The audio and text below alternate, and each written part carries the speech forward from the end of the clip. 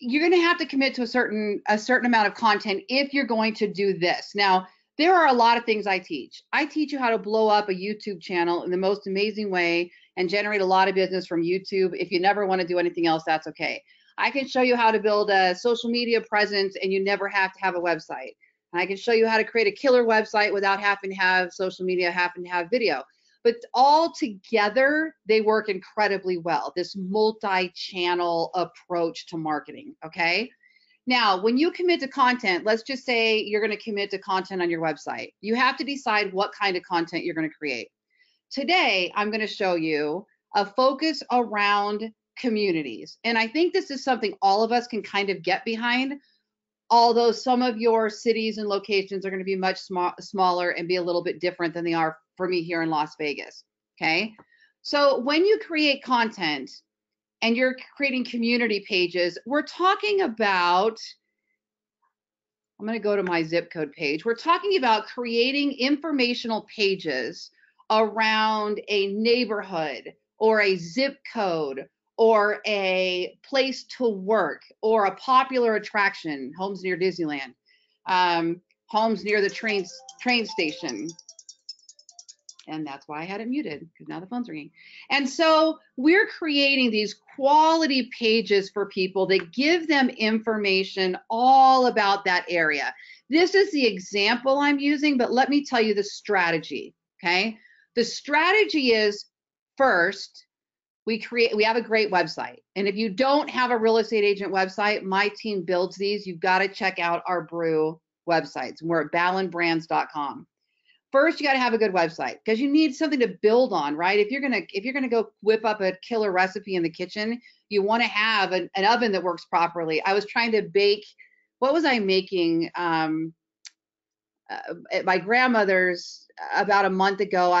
Or a few weeks ago, I was trying to make bacon in her oven, I believe it was, and it's a very, very, very old oven. And the bacon wilted and half of it cooked and half of it didn't cook. And we were all kind of laughing about this. And like, man, I make the best bacon ever. But if I put it in an oven that doesn't work, the bacon doesn't come out crispy, right? I mean, of course, all bacon's good bacon. Who's with me there? But anyway, could have been better. You want your recipes and your spices and your fresh fruits and condiments, whatever you're putting in things, right?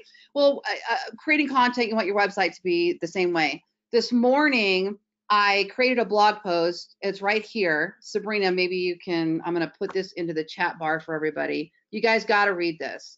So it's a blog post that I wrote this morning. This video from Rand Fishkin, who's a really killer SEO guy, came out this morning, and that inspired me to go back and create a blog I've been meaning to create for a while on Google's quality guidelines, how it scores a page, how it believes a page is quality, and therefore then how it ranks on the search engines. And this is a great, I digested it for you and then put it in a way that's even easier for you to understand for those that aren't maybe as technical or experienced in this, in the SEO area, okay? And a couple of things that stood out here to me, and this one right here is key.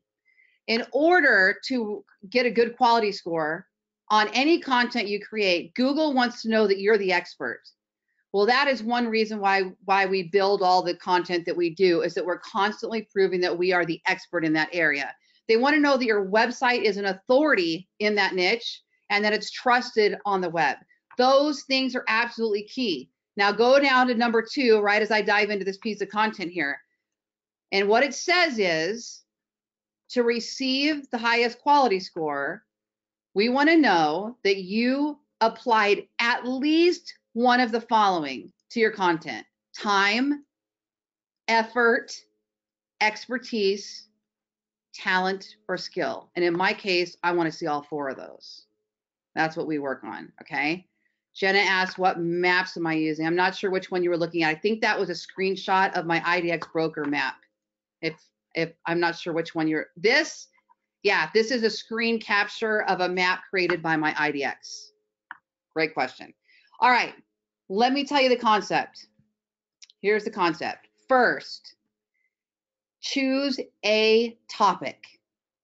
You're gonna work to rank for a particular topic. So here's what I did. Late last year, 4th quarter, my team says it was December. I'm really bad about time. So I decided that my 2018 topic goal Even though I'll build other topic, my main focus, no matter what, is going to be zip codes. Now, let me tell you why I chose that for those of you that don't know yet. You can use any keyword research tool you want to use. There's a bunch of them. I'm going to show you SEMrush really quick. All right, so let me go to Las Vegas in my dashboard. So I went to my city, Las Vegas, and I typed in Las Vegas. Then I went down here to this view full report. And I know I'm going fast. I have tons of this training on in my Rank Like a Boss course. Down here, I started looking at what keywords people were using when they looked up Las Vegas. And last year, I started building content for each one of these items. The best shows in Las Vegas, the weather in Las Vegas, the Cosmopolitan Hotel in Las Vegas. And I forget right here, Las Vegas zip code. All right. That means this number here, 60,500 searches a month for the keyword Las Vegas zip code. As a real estate agent, I'd be a fool, knowing what I know with the experience I have, to not target the keyword phrase Las Vegas zip codes. Now, I did a little study after that, and I found that all large cities rank high for Las Vegas zip codes. And many of the smaller ones still rank for Las Vegas, not for Las Vegas zip codes, for your city zip codes, okay? This is just one example, but if you go look up your city, SEMrush, by the way, there is a free version of this, but they will make you pay at a certain point. Sabrina, if you could pop our SEMrush link out there for everybody to try that, put in your city and look. Okay, now, here's something else you can do. You type in, let me find not my own market. So I've typed in San Diego homes for sale. Okay, you would type in yours. What happens is SEMrush gives you a list of keywords that are really popular for that particular area. So I'm scrolling down and look at, okay, I may not pick that one. The second highest one on their list is, or third one, mobile homes for sale in San Diego. Now, mobile homes in Vegas, we're not usually messing with. I don't know how that works somewhere else. So I'm probably not going to pick that one to rank for. Tiny homes for sale in San Diego, maybe if that's what I measure. And you play with this. Then you can put in a competitor's domain name. So let's just say I'm going to look at San Diego homes for sale. Let me see who's ranking for that. I'm going to scroll down and I'm just going to pick this one. I've used this one before. Okay. So that's a high ranking website. So let me just copy this domain name, throw it into my tool here, and look at what keywords they actually rank for.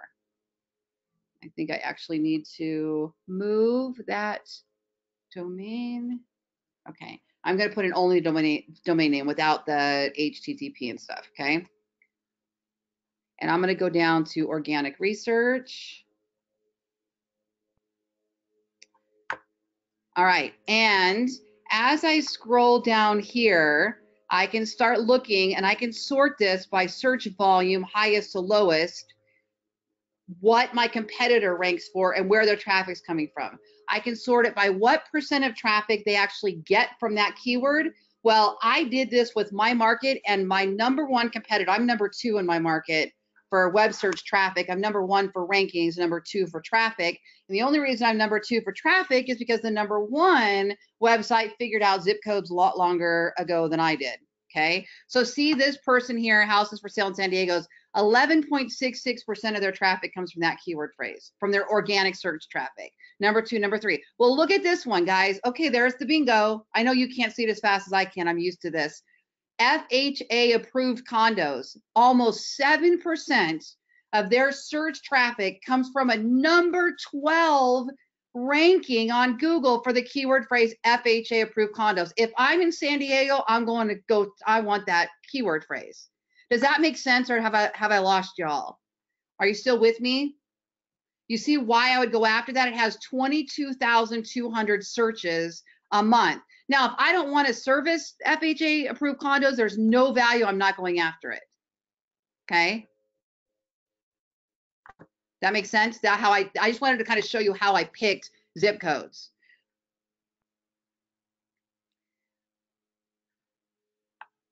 Okay, and then I also did the same thing at the same time for my marketing company, for my LoriBallen.com website. I chose real estate leads as my topic. Okay, so I followed two different strategies, and although they're the same concept, let me tell you how that worked. The real estate leads one, I decided, I've already written a lot of content around the term real estate leads. A better way for me to get valuable content for my real estate agents that learn from me is to go out and interview a lot of other great agents that know things that I don't know. How to get real estate leads from door knocking, how to get real estate leads from nextdoor.com, how to get real estate leads from Instagram stories, how to get real estate leads from calling expireds, how to get real estate leads from hosting an monthly open house, monthly happy hour, how to get real estate leads from hosting open houses. Anyway, I don't know. I think I'm on interview number 15 now. And guess what? I'm on number 11 for real estate leads, which is the top of page 2. So I'm only one position away from landing on page 1 of Google, and it took me 3 months of doing these interviews. So what I do is I started a podcast, and on the podcast, which you can find on iTunes, the podcast, I created an audio. Then I put it on YouTube. I uploaded the YouTube and audio into YouTube, and then I transcribed it. And then I went over to the Lori Ballen blog, and I created a blog post for each one of the videos with the complete transcript. Those transcripts are like 3,000, 5,000 words long. I optimized it, put in links and pictures or whatnot. And then every one of those pages, who knows the answer? What did I do on every one of those pages that moved up my real estate leads from like number 94 to almost page 1 of Google? And it'll continue to climb. Does anybody know what I did? The same thing. I did one thing on every one of those Real Estate Agent Success Series blog posts that moved up my main page that was built for a real estate lead. So I started with one page that I wanted to rank for real estate leads. Then I created a whole bunch of small ones. And what did I do? Okay, so yeah, there's keywords on there, but I'm not optimizing each one of those keywords for real estate leads. I only optimize the main page. And it's not backlinks from another website, although that's a great guess, Eric. Anybody know? Catherine, I know you know. Each one is unique content. Each one has its own video. It has its own description. I'll show you one of them so that you guys get an idea for this. They're actually all pretty much the same format, which you are more than welcome to get ideas for how I design for the user experience. Okay.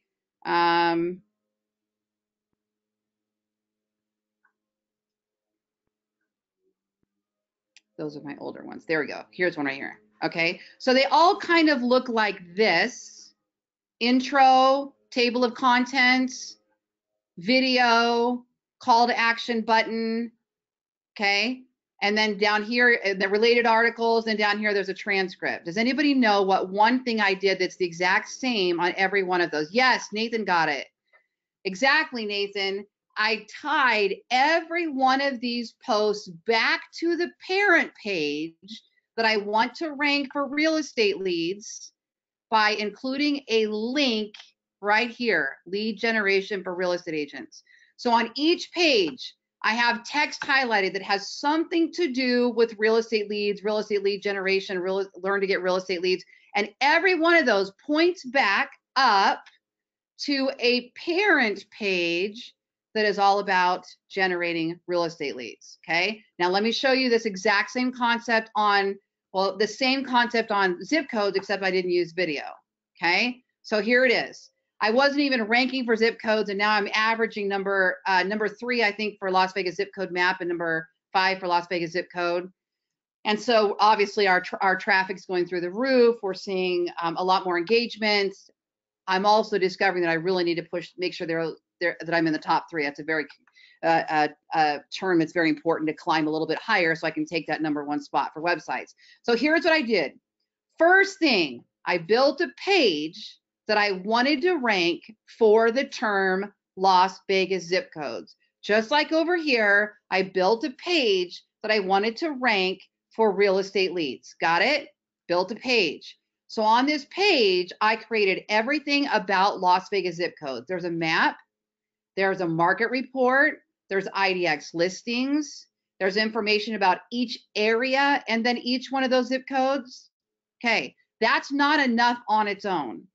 Just creating one great page isn't enough on its own. What I need to do is I needed to prove to Google that I was the expert on Las Vegas zip codes, that my website is an authority on Las Vegas zip codes. So how did I do that? I had to build a whole bunch of content around Las Vegas zip codes and point back to this page. Okay. And this is all done without backlinks. So what I did is I started in my area in Vegas. We have north, south, east, west, northwest, southwest. These are kind of the way we refer to our city of Las Vegas. Okay. And then we have Henderson, which is also on the east side, but that's actually another city. And then North Las Vegas on the north side, but that's actually another city. So I just took Las Vegas and said, all right, let me break down east, northwest, south, and southwest. And I just started from there, breaking down each little area. And then I thought to myself, if I were moving to Las Vegas and I wanted information about the zip codes, what's going to be important to me? I might compare the home values, and they are different in our area. So I thought those are important. I'm going to show them what properties look like. And then I'm going to give them a link, and this page is actually still even building. Then I'm going to give them a link to each one of those. So let's just say they take a look at the Southwest and they go, oh, okay, yeah, that's the Southwest. It's not next to the Strip. It's all right. That makes sense to me. Oh, okay. Average price range. Oh, they're in the 2 to 3s. Oh, I can afford that. That's what I want to look at. Then they can click through and start playing with these zip codes individually. Now watch what I did. So you click in to 89102.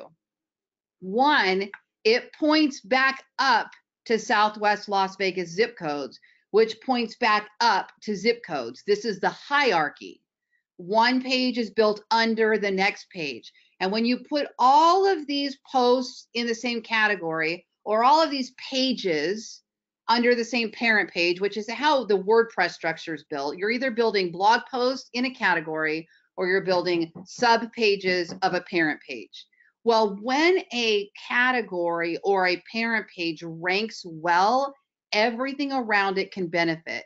When the sub pages rank well and push up to each parent page, it moves up those parent pages. So you're creating this flow of expertise where one page that ranks well is flowing that link equity to the next page. Does that make sense? We're almost done. You guys are doing great. Hang it in there. All right. So I created a zip code page for each individual zip code. On these zip code pages, I have the neighborhoods, homes for sale, school information, demographic information, and I don't put demographic information on here that breaks the fair housing laws. It's more like income and total number of residences, owner to rent ratios, those types of things. I'm not putting race or how many members are in the family.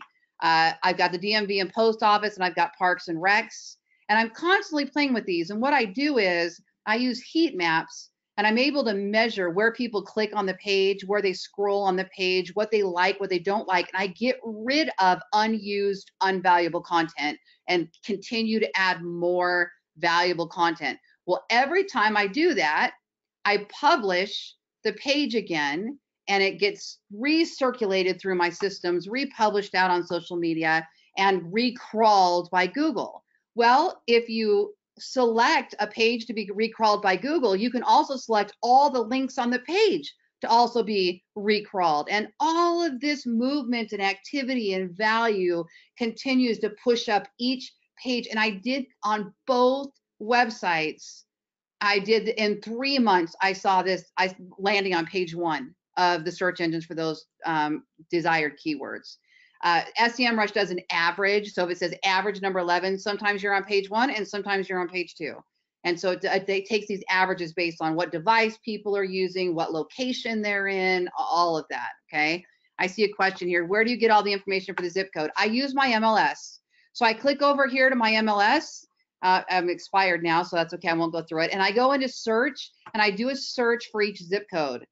and I pull up the year that homes began building in that zip code. I just sort highest to lowest. I pull up the price ranges. I pull up the builders, because a lot in Vegas, we have a lot of new constructions. There's popular builders in an area. I pull up whether or not it's horse zoned or anything else about that. So I use my MLS. I also use Google Maps. So if you go over here to Google, just actually go straight to Google, okay? Type in whatever zip code it is that you want. Let's just say I'm doing 89145. Generally, a map will appear. Now, here's what I do. I click on the map, and this is manual. I sit here and create the content. But if you look at this map and it's outlined, you may or may not have this in your area. I do, and so I use it. If you zoom in, as you zoom in, more and more things will start to appear. Well, look at this. Queens Ridge, that's a neighborhood. Fairway Point, that's a neighborhood. Tuscany Hills, that's a neighborhood. All of these are neighborhoods. So if I'm doing a little thing on Rock Springs Vista, the condo complex, I could say, just by looking at this, Rock Springs Vista is a condo complex built by we're in the zip code, I'm sorry. 89145 is a zip code on the northwest side of town. It runs between Vegas and West Charleston. If you see this, I'm actually reading this. It runs between Vegas and Charleston Boulevard and between South Rampart and the 95 freeway. You would know your area, however you call it, right? And then I could say it is home to neighborhoods such as Queens Ridge, Tuscany Hills, Rock Springs Vista, right? Also in 89145 is the shopping center, the Rainbow Plaza, and the Brio Tuscany Grill, and it's just off of just adjacent to the whatever golf course that is. And as you zoom in, it'll pull up more and more businesses. So you can get a lot just from looking at the Google map. Okay. Let me answer a couple questions here. Yeah, so Sandy says some MLSs have what's called smart charts. This will tell you quite a bit about zip codes. It is amazing what our MLSs will do that we have no idea what they'll do. So I would first, before you get overwhelmed, go to your MLS, look at all of the buttons on there. I mean, oh my gosh, when I log in, it's ridiculous showing stats and this and that and this. And I only use a percentage of it. If I actually take a day and time block, this is how I found one of the stats tools I use. And I'll just time block 2 hours and say, today is for investigating my MLS. And I'm going to go look at what every button does and see if there's anything I can use for my blogs. Okay. A great question. Brianna asked how I'm building these pages. I started building my own websites with a development team because I was frustrated with the websites that were on the market. If they didn't do what I wanted them to do, there was always this feeling of achievement. So I started building my own WordPress websites. This is WordPress. Then once I got to a certain point, I brought in my own developers and opened my own marketing company. And now it's really cool. My development team and my marketing company builds on my needs for my own websites, and then everybody else gets it in their website. So if I might, like this morning, I had a call with my developers and we were all talking about this real estate market report template that I want to have so that anybody can go in there and create a real estate market report any day of the week. And there's a lot of plug and play for you to create this original content. And so because I do this every day, every time I run into something, I go, hey guys, here's what we need. Here's what we need. Here's what we need. And so it's really cool. So if you need a real estate agent website, call my office and talk to Paul. I'm going to type this in. We're at 702-917-0755. And you can find us at ballenbrands.com brew. I think that link will work there. I didn't put in the HTTPS. Can you make adjustments to an existing WordPress site? I think I'm not sure what you're asking there. If my company can help you with your WordPress website, yes. If you can make changes to your WordPress website, yes. Oh, can you guys? Yes, we can. Call Paul and tell him what you have, and we can talk about it. If you have a WordPress website that is locked up, and what that means is a lot of these vendors will lease you. On my websites you own, they're yours. a lot of companies will lease you a website and then they lock up the ability to add plugins. Even Boomtown, you have a WordPress platform, you got this killer ability to rank, but I can't get to the blog portion. I can't get to a lot of the portions that I want, that I know the website could do if it was unlocked, right? That's tricky. And so I am a teacher first, you guys, and I'm going to let you go in a second. I just want you to hear this from me. I'm a real estate agent. I do this every day. I'm a marketer by birth and by nature, which is a great advantage to have. And I'm a teacher trainer. So I care about you. I care about your success. I care about how you are able to build, and you never have to have one of my websites or services to build. I want you to be able to own your own platforms. That's why I created them. I want you to have no ceilings of achievement. That's why I created this. And I built them all on my own need. But I will teach you how to use whatever website you're using to the best of its ability. The concepts don't change, guys.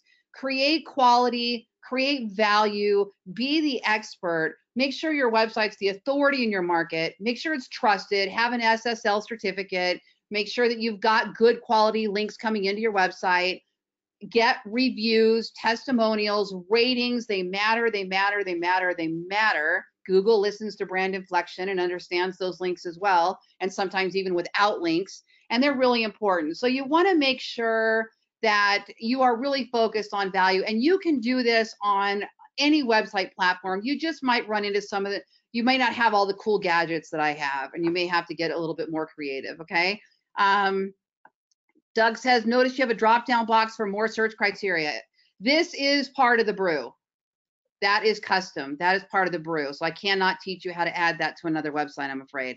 GoDaddy websites, same thing. You're gonna run into some speed issues. You're gonna run into some challenges, but sometimes they're a great starting point. So you got to start where you are sometimes and where your budget fits as well. All right, guys. So it's 11:33. I need to let you go, although I would love to talk to you all day. Check out ranklikeaboss.com. That's my training course on how to do all of this. It's video focused, and Sabrina's in there now adding all of our checklists also to all of our videos. And as a learning forum that constantly grows as we all grow. And websites, pay-per-click services, content, call us at ballenbrands.com. I put that phone number in there. And I hope to work with you guys all in the future. If you have any real estate agent referrals in Las Vegas, Henderson, or North Las Vegas, Lori Ballen team would love your referrals. I appreciate you guys all so much for being here, and I will talk to you on the next one.